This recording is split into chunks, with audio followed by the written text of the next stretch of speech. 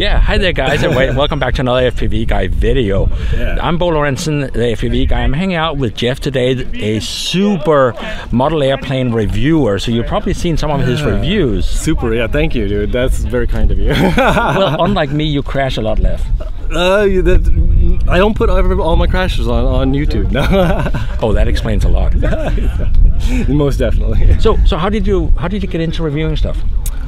I quite honestly, I was doing little crawler buggies and stuff like that, and I would see like people reviewing things, and they wouldn't give you any information. You were like, why? Tell me why that happens. Why are you using that motor? You know, I wanted to know the story behind the story. Like, say, hey, I'm running this motor, but tell me why are you using that motor? It was from a need of wanting to know more information. And when I first got into the RC hobby, when I was like 13, 14, 15 years old, I never had anybody that showed me what to do, you know? So it was kind of this need. I'm like, I like to film stuff and I love RC, so it kind of was like a big marriage of video and showing people what to do. Yeah. So if you're trying to find out what to do with your kit, where do you go? What's your YouTube channel? 7DEMO7. Yeah, it's a family friendly. You know, I just no nudity. No nudity at all. I'm so disappointed. Maybe my wife. Dude, that is too much information. Yeah, I try to have a lot of fun, you know, and every once in a while companies will send me products just like you to check out, because they know that you're gonna have a nice opinion on it.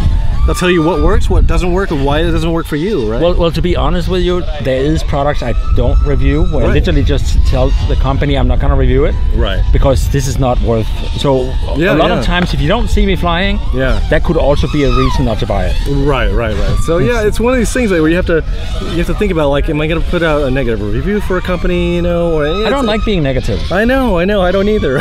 but sometimes you have to say the truth. Yeah, and the thing is when you do point out particular things about a model, that might be the thing that someone says, I want to get this, or maybe that negative isn't so bad for me, so I'm going to do this, or that negative is just, I can't buy this model. I'm thankful for the reviewer for putting this information out there, because this is all information. And what a better way for people to, for a company to get their product out there into the hands of somebody that's going to do a quality review, and that's the best way to put it in people's hands that are gonna. So tell me about this plane we got here. This is I love the simplicity of your FPV design. Why, thank you. Yeah, this is a Park Zone Corsair, I believe. I got it from a buddy of mine. He had about 3 of them. He wanted to get rid of it, and I thought this would be a great airplane to fly. And I've had a love for Corsairs ever since I was a kid. I made a little model airplane of it, but I put this together.